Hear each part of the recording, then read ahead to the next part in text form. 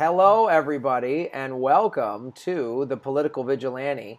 My name is Graham Elwood. We are here doing a wonderful Skype interview with the Natural Progressive. We haven't connected the last couple months. I apologize. A lot of it probably has to do with me and my crazy schedule, but I know you're busy too. It's a busy time for you. Chris, this is a subject you and I have discussed off camera several times. We've been trying to sort of figure out the best way to talk about this, and I appreciate that you are willing to talk about this publicly. You were married to a man, you had 3 kids together, and then that man decided to become a transvestite or transgender, rather. I'm sorry, that's an old term. My apologies. I don't think you decide to do that. Right. Just... Yeah, we'll get into the right. Go ahead. That my apologies for my wording, but that's all right. Anyway, that you went through that process and having your husband then go through the surgery to become a woman and all of that, and you really wanted to talk about it on a human level for anyone out there who's possibly going through that or has a friend or family member, and all of the emotions you went through, how it affected you and your children, and where you are today with it, to hopefully the kind of the goal is to sort of destigmatize it and not make it this crazy thing, and we have to have all these laws about bathrooms and all this nonsense. So why don't you just go ahead and just start telling the story of what happened, and I'll jump in with some questions. Okay, great. Yeah. So I met my ex back in, I think it was like 88, 89. Like, I was really young, and so super young. And he was 29, I think, at the time, which I was like 17. Anyway, yeah, I know, huge age difference. That was a whole different story right there. But we really got along really well. God, I was totally in love with him. And my mom, she knew his age and everything. I disclosed that to my mom, and she just said, you just better let him know. He thought I was 23 and I was 17. So little difference there. So I let him know, and we kind of had an on and off kind of relationship for a few years, and then we ended up having a baby. Birth control wasn't that great in the 80s. And I was on every form, and I got pregnant on every form of birth control, like at least 3 forms. So anyway, we ended up having a baby, and then we got married after 2 kids, and oh God, I mean, we had an on and off relationship for years and years, and we were married for actually 5 years. We got married after 2. We were together 12 years total, and then we ended up getting divorced, and most of it probably was due to this. I'm not sure. I accused him of being gay. I'm going to let me go back, because I'm going to refer to her as a him when I knew. Sure. Yeah, back in the day when when you were really married, it was to a man. So yeah, any of those references, it's okay, I guess, that when you say him. In the past, yeah, that's my reference. Sure. Now, and from the time of the change, it'll be her. So when I refer to him in the past, I'm not being disrespectful, and I've already talked to her about that, and she's fine with that. So back then, I don't know, we had a really good relationship, with the kids and stuff. And we were both, we loved our kids like no other. We just didn't get along in the end. So we just ended up getting divorced. I just got done with it. And I actually accused him of being gay. And apparently I found out just last time I talked to her that was a regular occurrence. That he back in the day was always accused of being gay. And that's kind of a funny story, because like, well, you are now, but because gender orientation and um, and shoot, let's see. There's two different. There's your like your gender orientation or your what you believe you are, male, female, and then your what you know who you're attracted to, and that's two totally different things. So the weird thing is that part has never changed. So now she is gay. That's, oh my God, I'm doing my nervous laugh. I'm sorry. So, okay, so if I understand, so when he was a man, he was attracted to women, and now that he is a woman, he's still attracted to, or she's attracted to women. Okay, gender orientation and gender identity. That's it. Okay. That's what I meant to say. So, yeah. So she is still attracted to women, even though she has made that change. That part doesn't change. But the things that made me think that he was gay back then were a lot about how he really liked fashion. And, okay, so I'm going to show you a picture of what, it was a photo shoot we did when we were married. And it was just, well, I don't think we were married then, actually. It was right before we were married, right after I had my son. And he loved having his hair and makeup done. Like, he just thought that was the most fabulous thing ever. Seriously. So there's all these clues that piled up over the years. Or he would buy me clothes and just tell me how much he loved fashion and stuff. And it didn't click, but wait till you see. He is gorgeous. He was absolutely gorgeous. But let's see if I can get that on the screen. Can you see? Oh, yes. Yes. See? Crazy, right? Yeah. That gorgeous human being is now a woman. Mm-hmm. Still a gorgeous human being, but now a woman.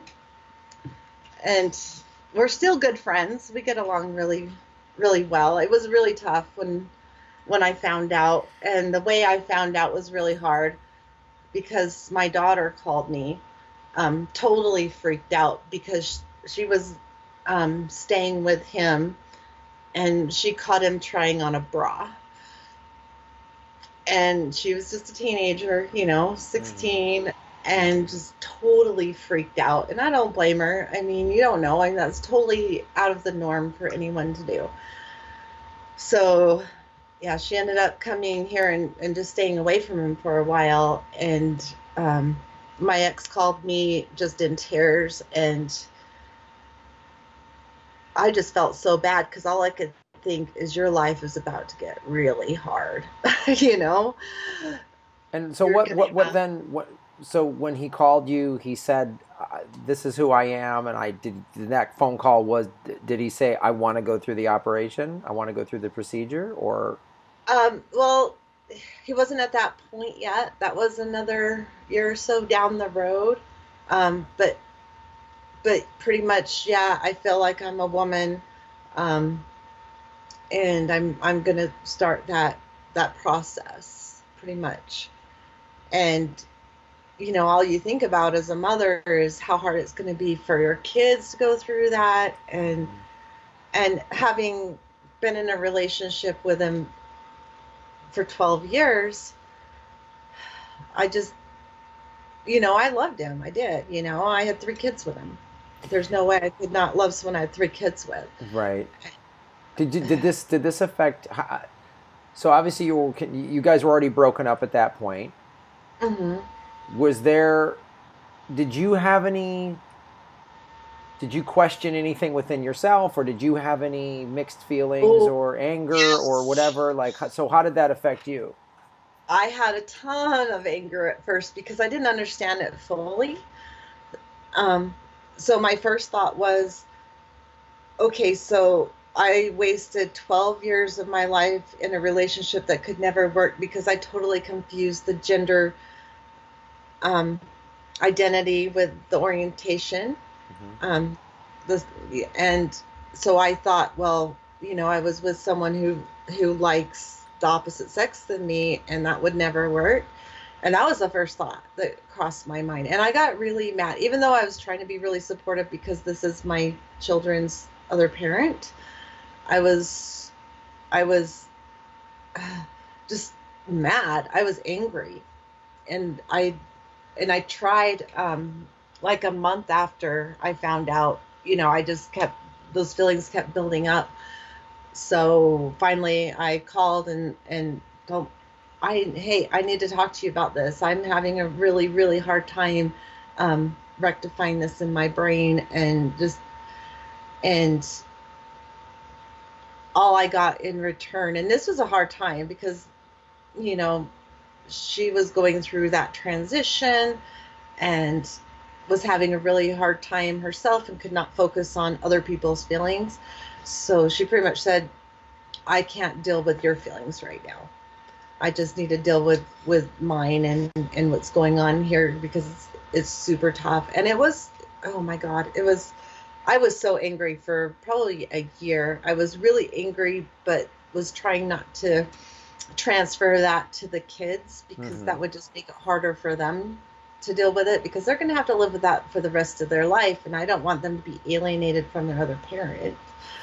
That would be the wrong thing, And at this time, were there any, when he came out about this, was there any friends or family members? I mean, that started with, had he sort of been public about it yet?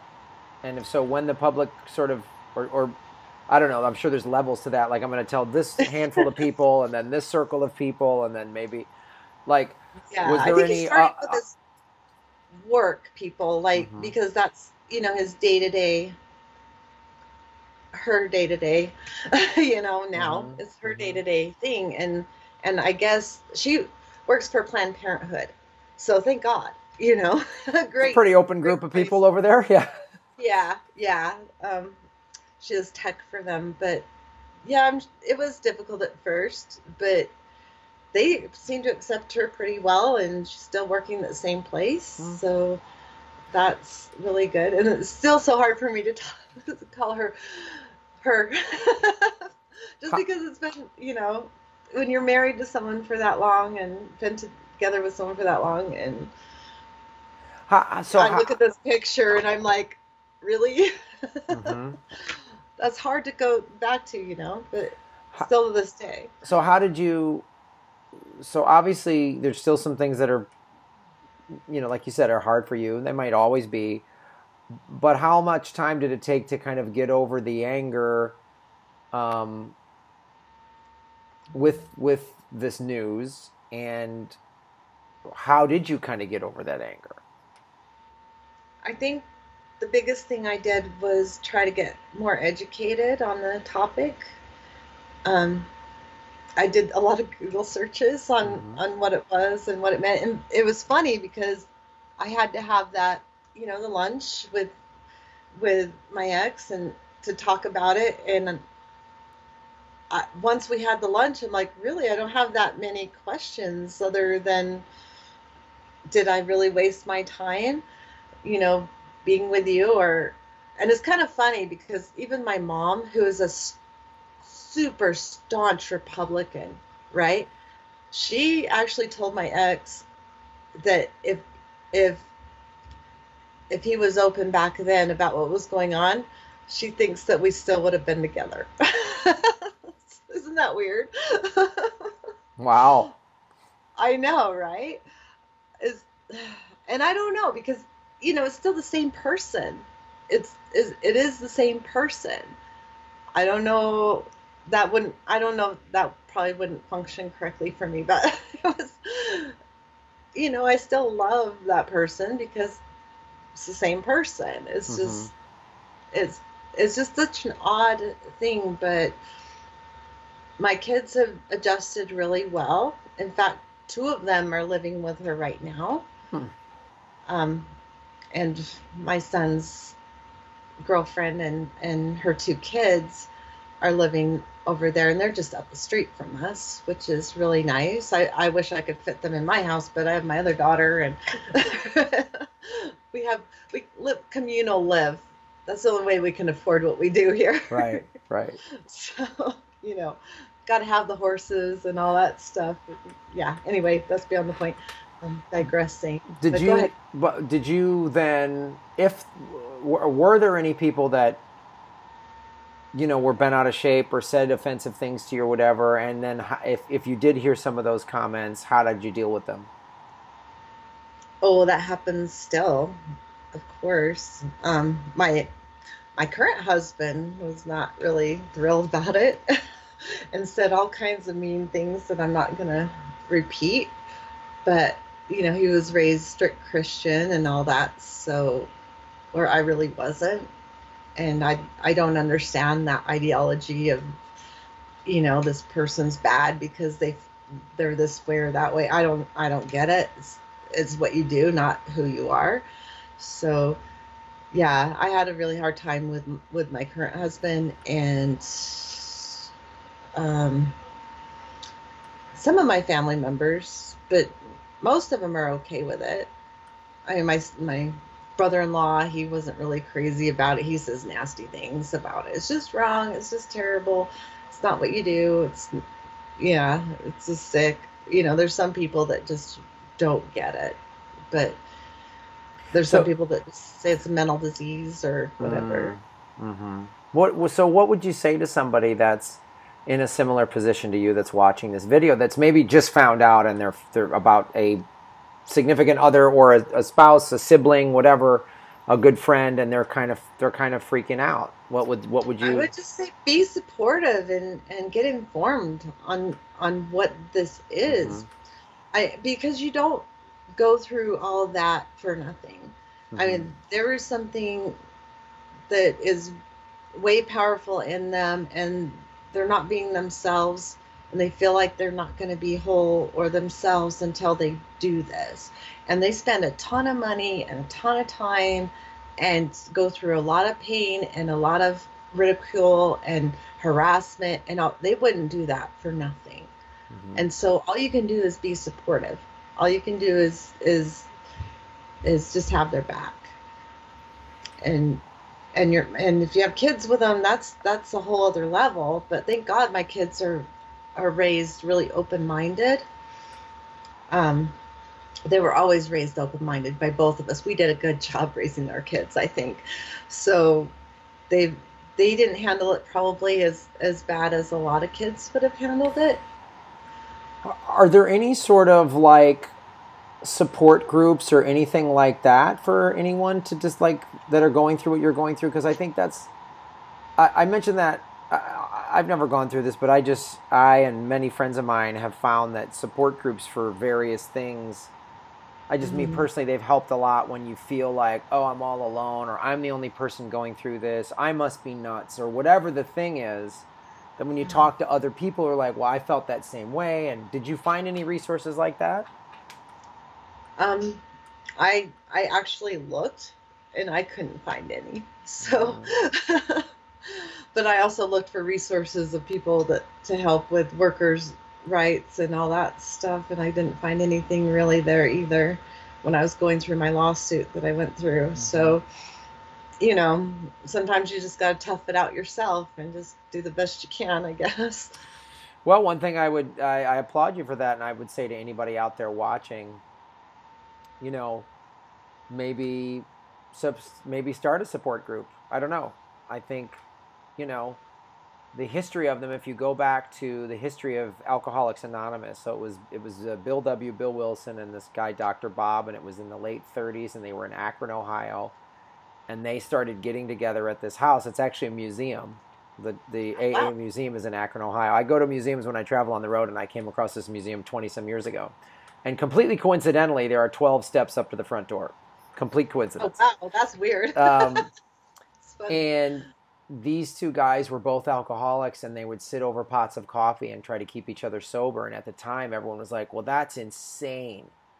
You would never talk to another alcoholic about staying sober. It's completely insane. And from that, these two guys started this thing in the late 30s. Now there's 12-step groups for everything. I mean, gambling, sex, whatever, you name it, it's out there. And so I've seen the positive impact of that. And it's one of the things I think that's important with anything building community. It's one of the things I talk about here with Political Vigilante, and when I do the super chats, it's about us progressives not feeling we all feel alone and crazy. We're out there either in some red state or some blue state, and we're surrounded by neocons or neoliberals, and we all feel nuts, and then we get together and we go, oh, wow. Like, that's the thing. I just did the Jimmy Dore show last night in Chicago and flew back today, and there was 600 people at this theater in Chicago, all like, oh, wow, I'm not alone. So, I love that. I saw the little video you did there. I'm like, that's not fair because you're not coming to Utah. Well, you never know. We might come there. There could be some shows in Salt Lake City. You never know. I would buy a ticket if you came to Utah. I know. You have to buy the ticket first. But I say that as getting back to this. Yeah. Because you're right. It is good to have a community that you can relate to. Yeah. Because I agree. I've never gone through what you went through, and I'm sitting here thinking, like, if I had a significant other, or just like, it'd be one thing if like a lifelong guy friend of mine came forward and said, hey man, I'm gay. I'd be like, okay, that's whatever. But someone you had a relationship with, it just makes you question everything about your sexuality, everything, period. It's like, wow, you know, what went wrong there? And then to top it off, like, I chose him over, back then, him over this pilot, like, guy that I kind of started seeing before I found out I was pregnant. Like, we had kind of broke up, and I went to see this other guy, and he actually wanted the baby to be his when I broke up with him and told him I was pregnant with the other guy's baby. And I was told, I'm still in love with this guy. Like, I will never get over this guy, ever, ever, ever. And I feel like I kind of lost that. So that made me more angry because I kept going back to that, which has nothing to do, you know, it doesn't matter who it would, you know, or that part doesn't matter, you know, really could have been anything. I just felt obligated to be with the person who was the father of my children, you know, which was, I felt like, was a mistake after that. Like, that just kept going through my mind. That was such a huge mistake. I could have went with the other guy, but I didn't want to be the girl that had 3 different kids with 3 different guys. You know, you never do that, right? I mean, people in Utah do it all the time, but I didn't want to be that person. I couldn't, you know, you have kids, you make it work. It's kind of the way I felt. Did any of your kids react strongly? I mean, it sounds like everyone's okay with it now, but did any, like, kid react way differently than one of your other kids? And if so, or how did you deal with that? My youngest is the one that had the hardest time. She's the one that started, you know, found out and called me right after. But yeah, she had a hard time for a while, and I just kept telling her, you know, it's the same person, still your parent. Back then it was still he, so he loves you. It's going through this is something I feel strongly about, and not something really that there's any control over. I don't know. I was trying to be super supportive of the other parent because I just don't think it's very productive to make them the bad guy, you know, because of what they're going through. So, and I was angry at the time, but I was just really super trying to keep my kids calm and say, it's okay, just take a step back and we'll figure this out.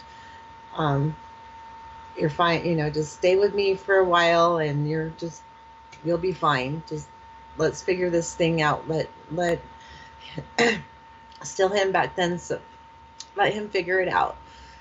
And eventually everybody calmed down. I mean, all the kids still have a good relationship, especially that one. That one has probably the best relationship with her now. They ride bullet bikes. They did bullet bike racing together, which is not something I'm into.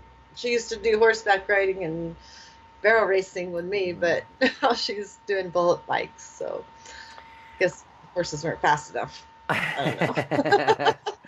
Well, that's good to hear. I mean, that's like a lot of things can be worked through, provided all parties are willing to listen and acknowledge what the other person is feeling. If somebody just goes, "Oh, you shouldn't feel that way" or whatever, that's when divides get wider. Let me ask you this too, because we talked a little bit about it off camera. You're noticing, and I think I have too. I think many people are, that more people are coming forward and saying, you know, I want to go through this change. And I know just way more people personally that have done it in the last 5 years, 10 years or so than all my adult years or child years prior. Why do you think that is? I just think it's becoming more socially acceptable. I think it's more broad, and more people are just making that change. And I think that needs to continue to be okay. And where I work, well, I work all over the place. I don't work in one place. I work everywhere.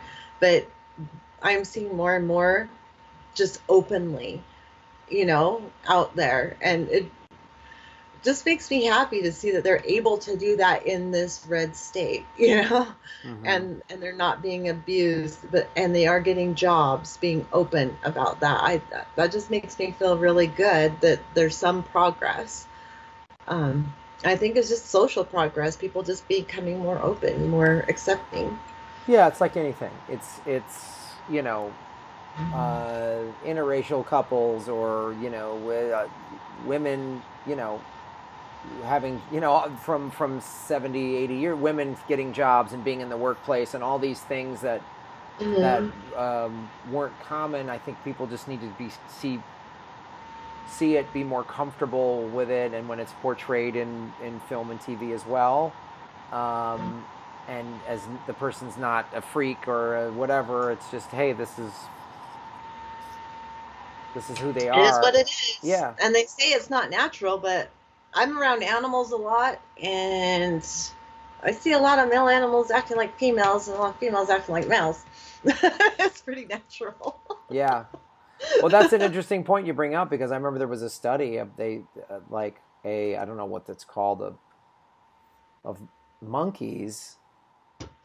Oh, monkeys are crazy. Yeah, and there was gay monkeys within this gay monkeys, communities. Yeah. Bi monkeys. Yeah. So it's like, okay, if they're just and animals, how are we that different? You know, we share a lot of the same chromosomes as them. I know if you're religious, I can see why they have that prejudice, because they think man is so special, but we're just another animal. Yeah. We're just animals. That's all we are.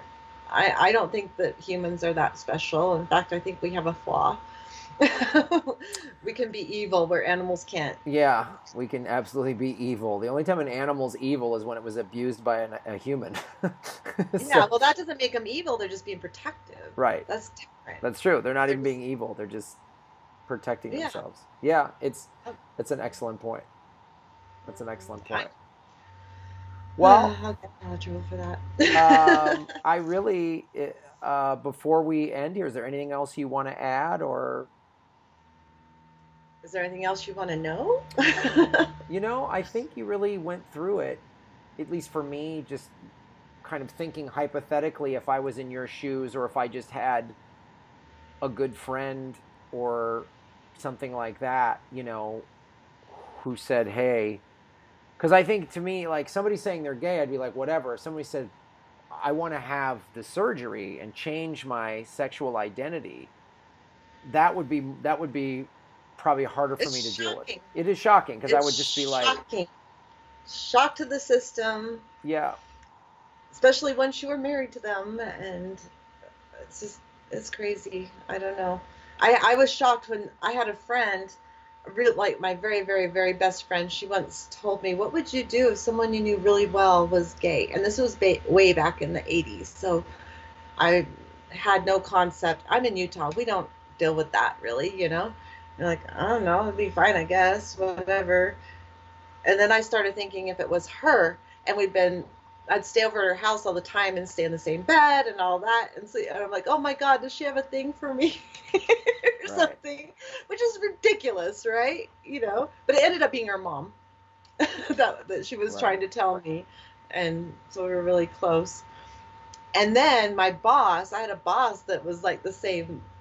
I found out later was actually a lesbian, and we got along famously. And now I remember figured out why she would call me at 3:00 in the morning and just talk and take me out to dinner and stuff like that. So it's like, it is what it is. But I love her to death still, also. But oh yeah, it's just weird, you know. It's kind of an adjustment that we're making in society, getting used to all these. It wasn't like something you talked about way back when. You didn't talk about it. You didn't see it. It was always in the shadows. I remember when I was 17, I went out to California and sold encyclopedias. It was a way to travel. I know, actually, I tried to sell encyclopedias, never sold one, and door to door. But there was this guy that was in the group with us, and he was like, yeah, there's a gay bar in San Francisco. And I'm like, there's no such thing, because I was so innocent back then. Like, there's no such thing as a gay bar. And he's like, oh yeah, I'll show you.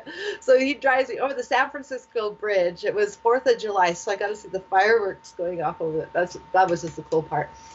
With fireworks going over, and then we go into town, and he takes me through a gay bar where some guy thinks that I'm a trans or something.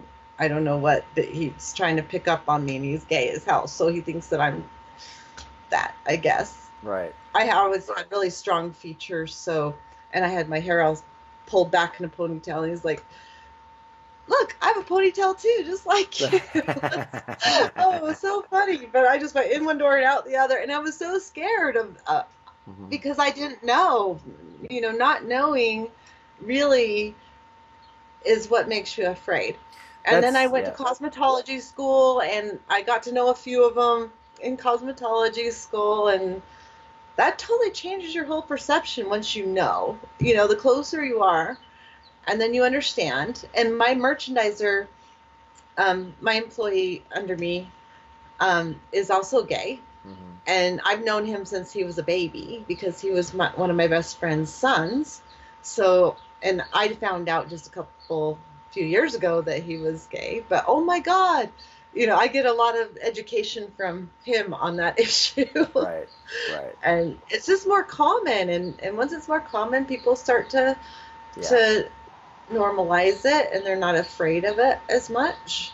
I think you said it. It's not being exposed to something is where all the fears and the misconceptions come from. And I've seen that throughout my life on so many different things, and for my own views, and then moving from Madison, Wisconsin, which is a primarily white sort of liberal college town, to Evanston, Illinois, where my junior high was 60% black, my high school was 40%, and seeing that whole thing and going through that in the 80s, and then going to college, and I just saw so many perceptions. I remember it was in college, and there was this big college apartment complex where there's like all these different parties, and I was with a bunch of guys that I'd met in college, and they were all white dudes who came from all white high schools, right? And there was this music playing, like house and rap music. Utah. Yeah, Utah, right? They were from Minnesota. They were if they lived near a big city, they were in an all white suburb, or they were just from a small town. And I remember there was this one apartment, and I heard all this like house music and rap music, and I was like, oh, let's go there, because that's what I listened to at my high school. I was on the football team, and we would be beatboxing and stuff in the locker room and stuff like that. That's what I grew up in high school listening primarily to black music. Wow. And I remember going, well, let's go in there, and they were all like, like, oh no, everyone's black, and I was like, what? Who cares? What do you mean? Yeah. I was like, and then meeting, black people that grew up in all black communities, their view of white people was off. And I just started to realize that's just a human thing. If everyone's kind of, it's just not. Yeah. you just don't have exposure. And once you get exposure to different things, and I think that's one of the upsides of the internet. There's obviously some downsides, but the upside is we can sit here, we're two totally different worlds and backgrounds, and we're having a video conversation and we're sharing ideas. That's pretty cool. And that's amazing. That is an amazing use of this technology. So I really thank you for, this was your idea to talk about this and share your experience. Obviously a very personal thing, a very emotional thing, a thing that was very painful at first, and the fact that it's now you get along with your ex, and you and her have a wonderful relationship, and your kids have a wonderful relationship. It shows that anyone out there that's watching, if something like this is happening to somebody or you're going through this and you feel like you're oh my God, this is all crazy, I can't handle it. It sounds like it's something that you can get through. Direct message me if you want to talk. All right. Totally talk to